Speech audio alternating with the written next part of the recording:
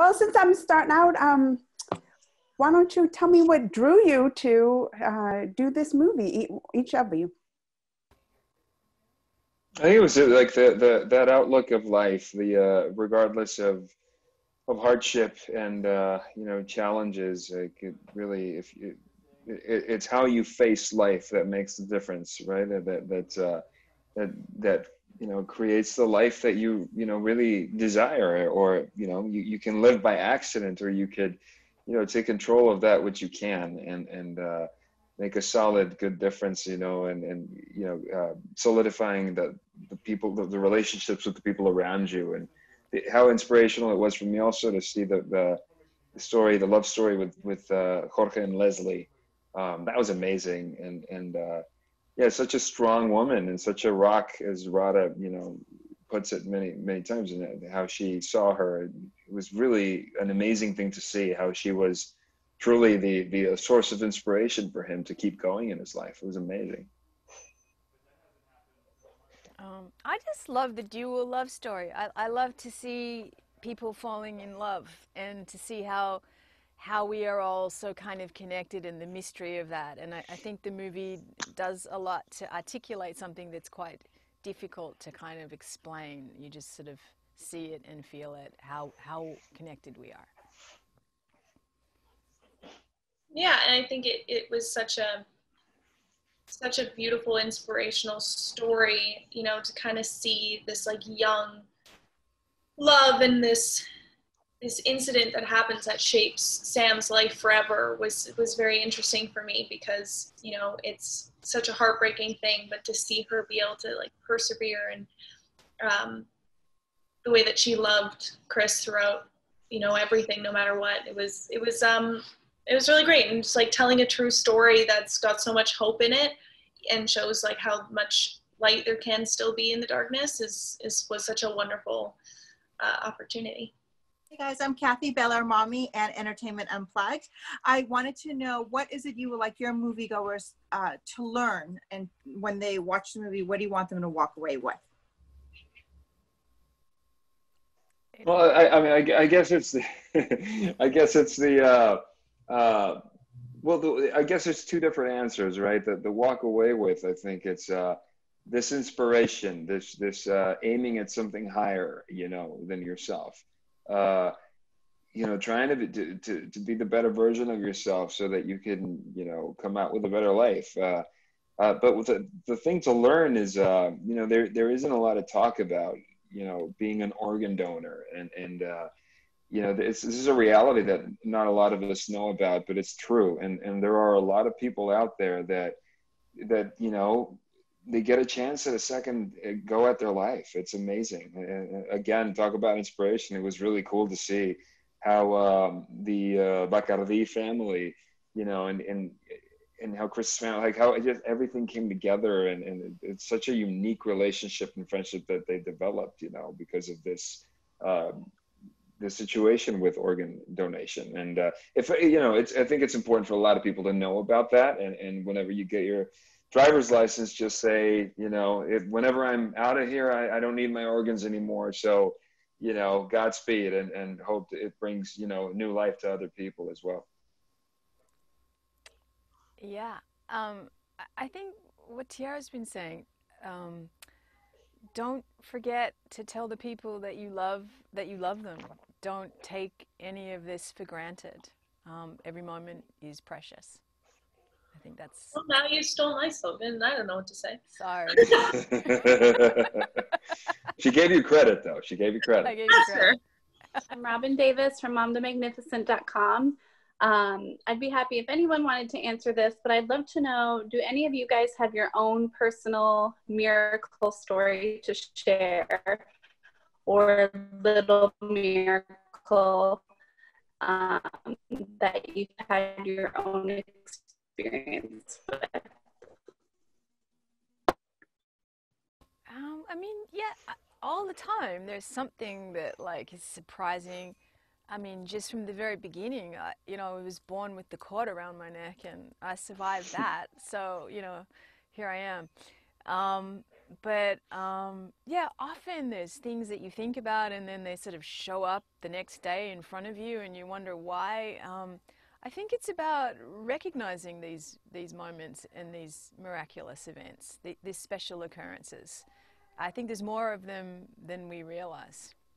Hi guys, I'm Tessa with mamasgeeky.com. Thank you for spending this time today. I was curious if there were any challenges in bringing an actual, real, true story to the screen. Radha, I'm sorry. I was going to say you. No, yeah, Tiera, you've been a little quiet there. I wouldn't say that there was so much challenges. There definitely was an extra added layer of, importance to making sure that we told the story right and that we, gave justice to what these people went through.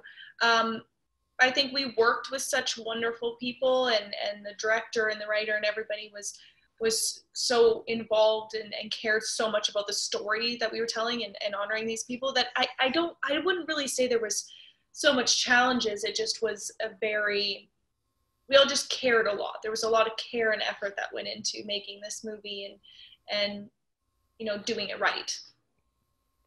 Yeah, especially because the people whose lives we were depicting were with us some of the time, Chris's parents, the Bacardis. So we felt like we were expressing this magical and amazing friendship that they formed. But we were also helping them relive some of this stuff. So it was very real. Really an amazing experience. Hi, I'm Tati from coolmomscooltips.com. And the movie, obviously, you need to bring tissues to the movie. It's very powerful. And I was wondering if when reading the script or actually working on a scene, was there a moment that you really felt all the power and the feeling that and personally affected you? Is there any scene or any moments or any part of the script that really brought some tears to your eyes? I have to say there was a moment where after everything had happened and he had basically the lung transplant, when he was out in the boat with his wife and he opened a letter that was written to him, by this young man's family. And I remember doing that scene. I didn't want to read it. I didn't want to know what it said. And I wanted to kind of go in there, and keep everything open and see what happened. And it really hit me. It was a very interesting thing. I didn't know how it was going to hit me, but it was, it was truly engaging. I guess I really grasped the heaviness of the situation and the beauty of it as well, because there's a joy in it, but it's very complicated to grasp, and it's to set aside that hardship and almost that a little bit of, because it's such a lovely story that these youngsters were basically having. It was beautiful, a young man, a young woman, and everything was perfect. They loved each other. And it breaks your heart to see the potential of a beautiful family, and then all of a sudden it withers away. It wasn't true. It was all what could have been, and I guess it all really sat with me in that moment, in that scene. And it's something I didn't know or didn't plan when I was reading the script. It's something that just happened while we were shooting. I think Thanks, Adan. The moment was when we're doing the scene in the hospital with the family, when we find out that he's not gonna make it, that he's not gonna come back.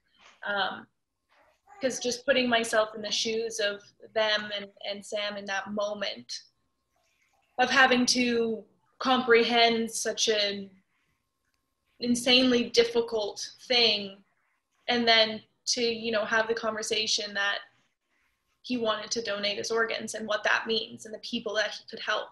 I think, just sitting with all of that in that moment was just like the weight of it hit me so hard. I think it kind of hit all of us in a way that, while filming that scene, that we didn't expect.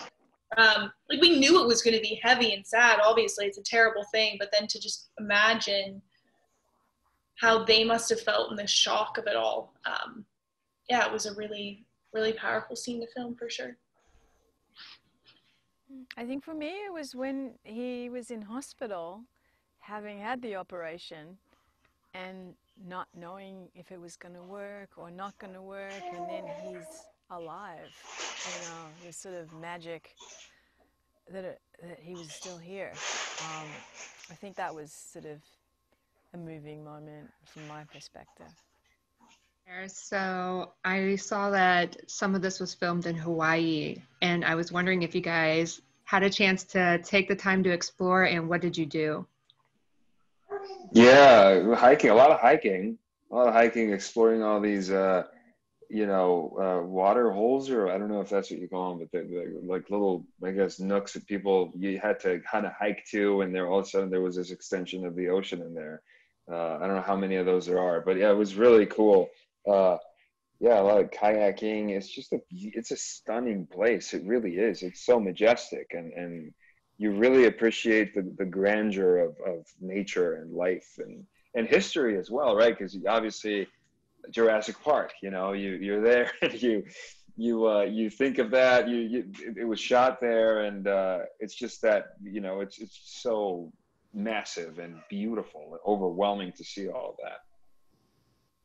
Yeah, it was pretty incredible. I had never been before, and I actually went with Jacob and Jordan, who played his brother. We went a couple of days early, and we rented a car, and we just like drove all around and explored and ate in really unique, interesting little hole-in-the-wall restaurants and jumped off of rocks and cliffs, which in hindsight we probably shouldn't have done before we were done filming. But it was incredible. It was so much fun.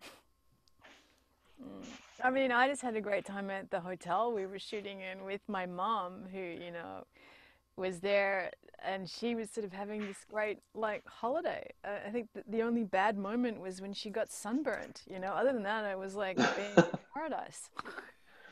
Hi there, I'm Tanya Lamb from LittleLambShops.com. So my question is, I am the mom of many teenage girls.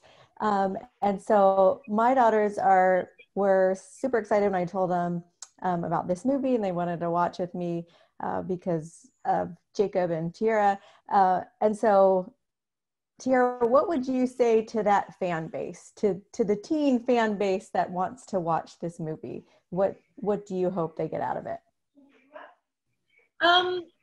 I hope they get out of it that, life is always going to throw things at you that you won't expect, really good things and really bad things.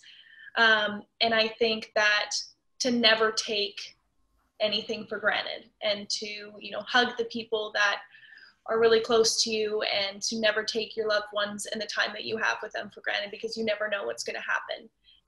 And that in those times that are really hard, that you feel like there is no light at the end of the tunnel, that you will get through it, that you will persevere, that there can be goodness in even the darkest of times.